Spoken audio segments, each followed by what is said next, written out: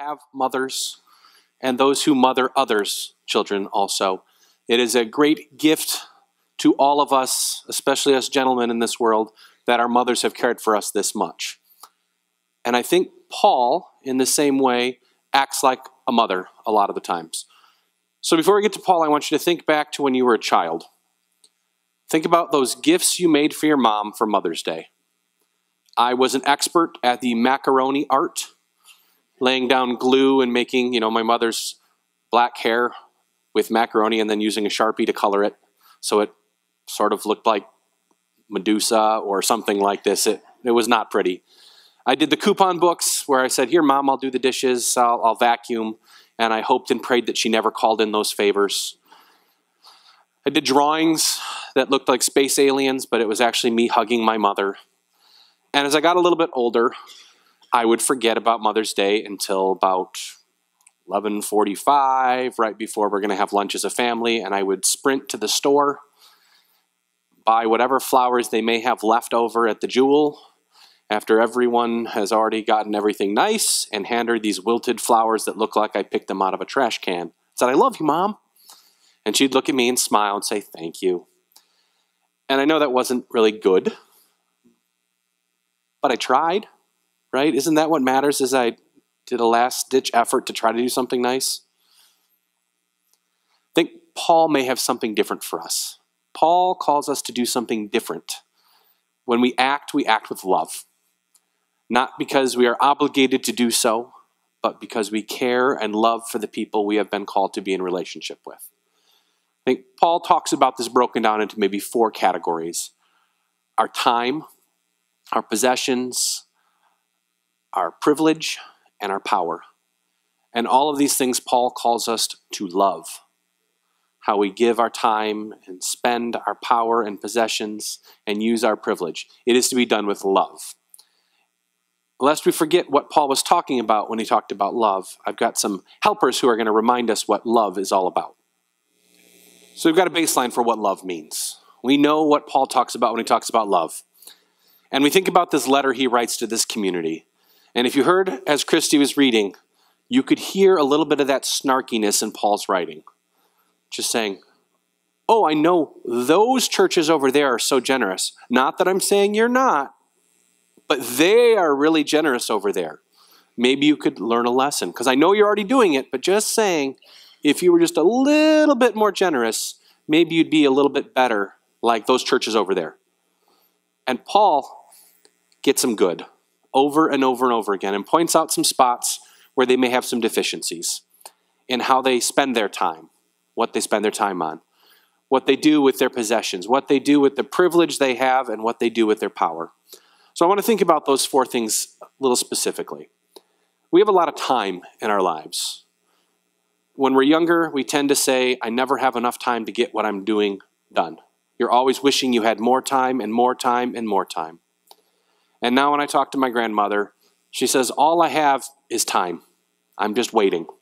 I have so much time and nothing to occupy it with. I hope none of you are in either of those positions, but I know right now in my life, time is the one thing I never have enough of. I think about how I spend my week, and more than half of my week most times is right here in this building, which means I'm not with my family. And while I think what I do here is good and proper, sometimes I forget about the family that I have. And I think a lot of us who work do the same. We get so tied up in our business that we forget about our families. We forget about our friends. We forget about the things that really matter in life. And then our possessions. And part of that ties into our work. I think Paul saw the community hustling to earn and get, trying to amass wealth and things, which I think most of us know doesn't really make you happy. But you spend your time at work so you can get the things, so you can be happy, because then you don't have the time to enjoy them somehow. And it seems to be what we find ourselves doing regularly. And then we have our privilege. Some of us have been gifted to run companies. Some households, some have privileges unknown to others, and we can choose to use those for ourselves or for others. And the same with our power.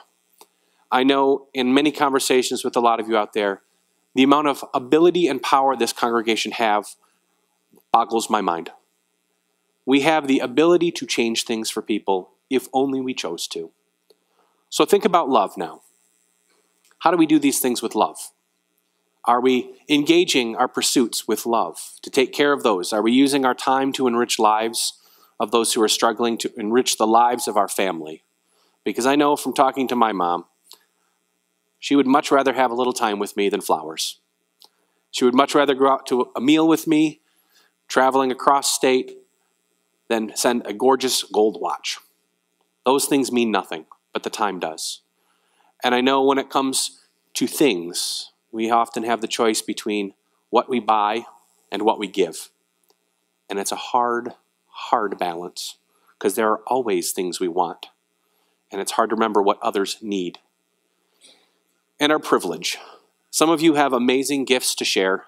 My mom had one in her musicality. She plays the piano to this day. It's something I grew up with at home, knowing that there would not be a day that passed that I did not hear her playing the piano. It's just what she did. It's what she does. And I'm positive she does it now because I carried the piano to their new house. And it's not light.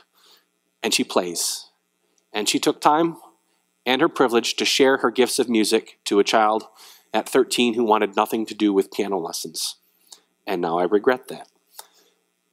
But she took that time with me and gave that privilege to me. And we have power. This power can be used to change lives. Some of you have the option in a company to send money someone's way. That can change the thing. Some of you have the power to go out and serve those in need, being generous in spirit, to take care of those who are struggling most. And it's in all four of these that we find what this love looks like, where we find out how Paul calls us to live because Christ called us to serve others. So I want you to take a moment and think deeply for just a minute. Close your eyes, take a deep breath, and I want you to think of one word that reminds you of your mother.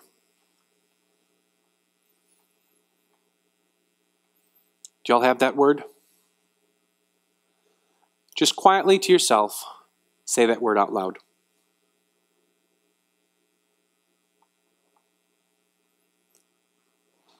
I think when we think about it, we spend a lot of time, like Paul does, encouraging others to do the right thing, to spend our time taking care of those in need. And when I think about this, it's what my mom spent her entire time with me growing up doing. It was never about her. It was always about taking care, not just of the kids, but of my dad and the family and the friends and everything.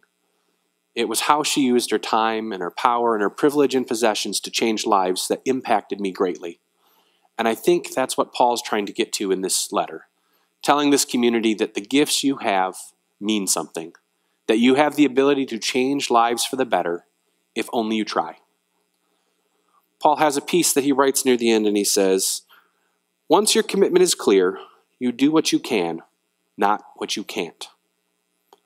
We often get tied up thinking we're going to change the world in something we do, and we get discouraged when we don't turn out to be Mother Teresa. We're not called to be Mother Teresa. We're not called to be Paul. We have a Jesus, and that's enough. But we are called to take care of those things we can. Mother Teresa famously said, no one can do any great things, only small things with great love. And it is in those small things, the macaroni drawings, the moments shared with someone you care about, that we find where true happiness lies and what it takes to truly love one another. I hope as you celebrate, remember all of the things that your mom has been to you, that you are to your children if you have them, or to how you mother others' children, that you know that you are following in a great line of those like Paul and those of like Christ, who live to take care of others, to call generosity into being, and to spend time with those in a deep world full of need. I hope you find a place where you can share those gifts and be who Christ calls you to be in everything that you do. Amen.